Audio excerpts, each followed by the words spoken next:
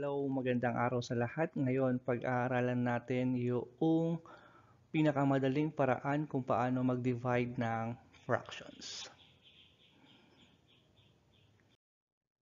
Okay, example natin. Whole number divide by proper fraction. 6 divide by 1/2.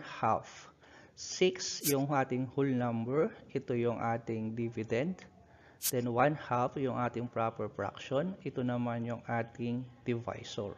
So, ang divisor, nire-reciprocate natin siya. Binabaliktad natin, no? Yung 1 na numerator at yung 2 na denominator ay magpapalit ng pwesto. So, magiging 2/1 siya. At kasabay ng pagre-reciprocate natin sa kanya, ang operation ay papalitan natin to multiplication. Then 6, meron siyang denominator na 1 sa baba. Then balik tayo sa rules ng multiplication. So tatandaan lang natin, sa division of fractions, we have to reciprocate the divisor, then change the operation. So 6 times 2 is equal to 12. 1 times 1 is equal to 1, or simply 12. So there are 12 of 1/2 in 6. So baliktaran naman natin yung ating unang example. Proper fraction divide by whole number. So 1/2 divide by 6. So, ang dividend natin ay yung 1/2. Ang ating divisor ay yung 6 na whole number. So, when we reciprocate 6, ang mangyayari sa kanya, magiging siyang 1/6. Saan nakuha si 1? So, lahat ng whole number sa fraction ay mayroong denominator na 1. Then, divide, magiging multiplication, 1/2. So 1 times 1 is equal to 1. Then 2 times 6 is equal to 12. So there are 1/12 of 6 in 1/2. So lagi lang natin tatandaan na nire-reciprocate natin palagi ang divisor.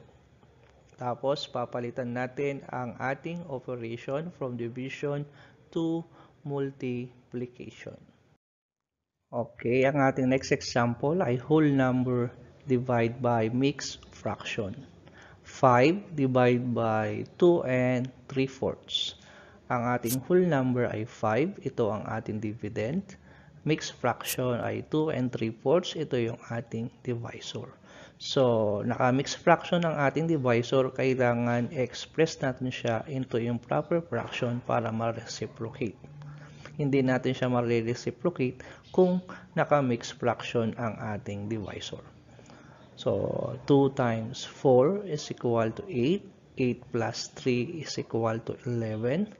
Ang ating bagong fraction ay 11/4. So, pwede na natin siyang i-reciprocate. So, magiging siyang 4/11. Ang ating division ay magiging multiplication. Ang ating dividend ay magiging 5/1. So, pwede na natin silang i-multiply. 5 times 4 is equal to 20.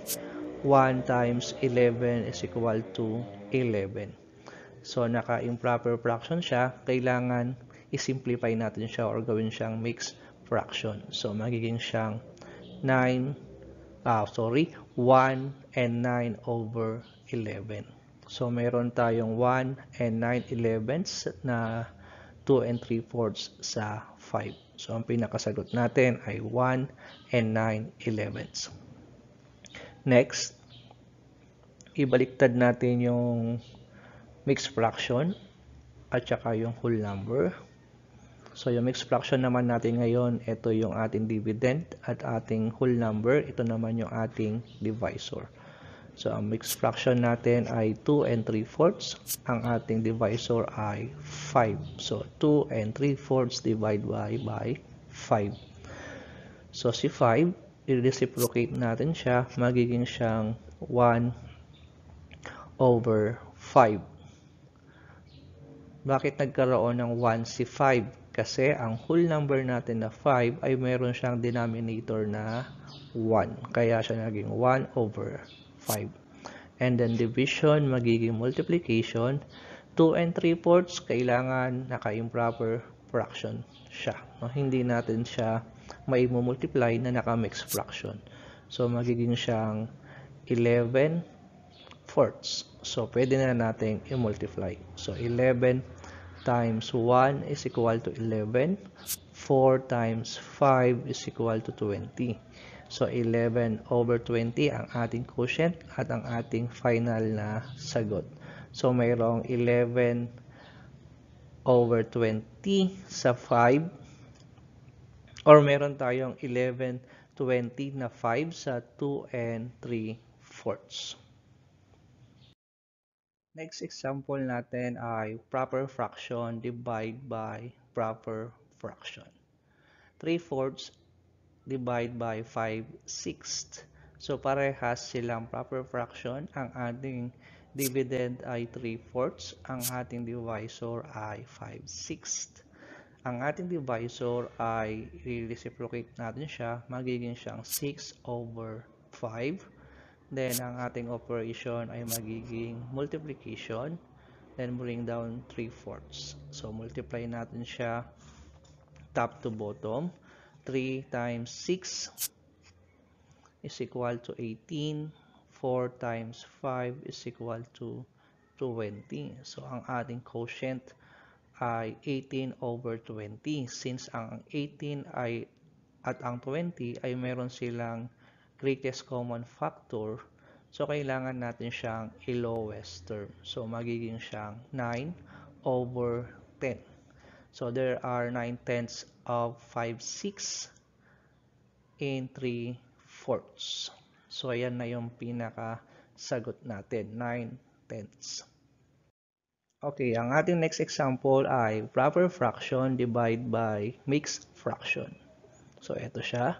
3/5 divide by 4 and 1/3. So, ang ating proper fraction ay 3/5. Ito rin yung ating dividend. Ang ating mixed fraction ay 4 and 1/3. Ito yung ating divisor. So, ang ating divisor ay naka-mixed fraction. Kailangan natin siyang i-express to improper fraction. So, 4 times 3 is equal to 12 plus 1 is equal to 13. Ang kanyang bagong fraction ay 13 over 3. So, pwede na natin i-reciprocate ang ating divisor. So, magiging siyang 3 over 13. Ang ating operation ay magiging multiplication. At ang ating dividend ay bababa lang natin siya. So, 3/5. So, pwede na tayong mag-multiply ngayon. So, 3 times 3 is equal to 9. 5 times 13 is equal to 65. So, ang sagot natin ay 9 over 65. Mayroon tayong 9 over 65 na 4 and 1/3 kay 3/5.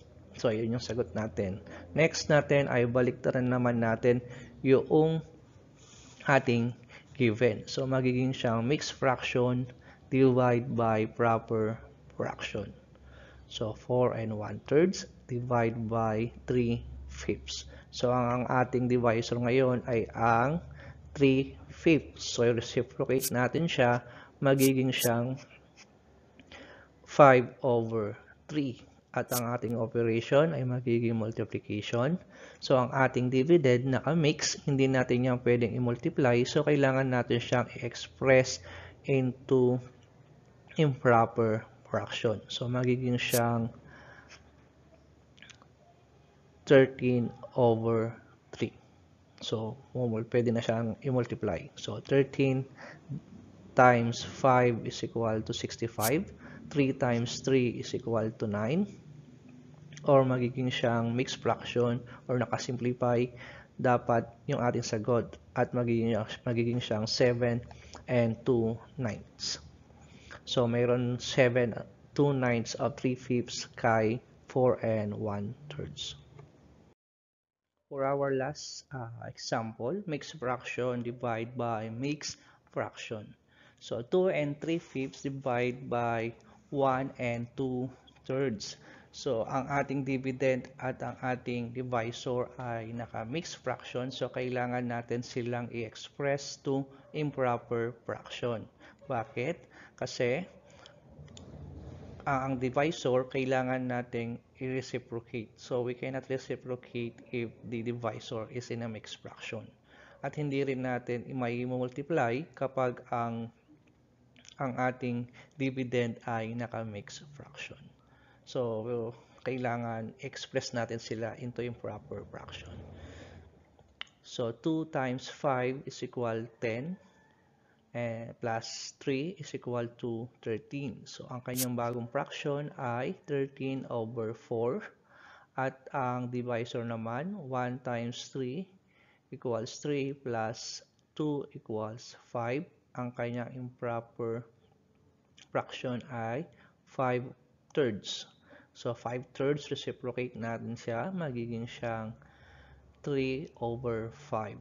Then, ang kanyang operation ay magiging multiplication. So, 13 times 3 equals 39. 4 times 5 equals 20. Or 1 and 19 over 20.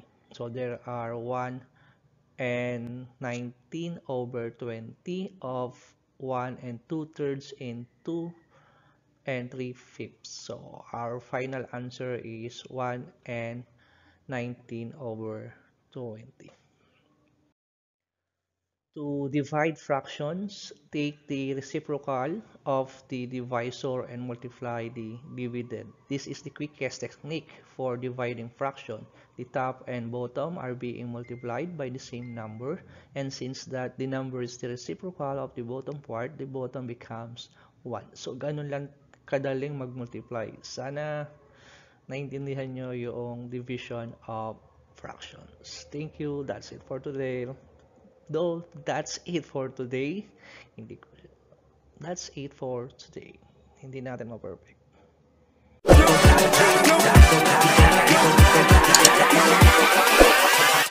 Hold up.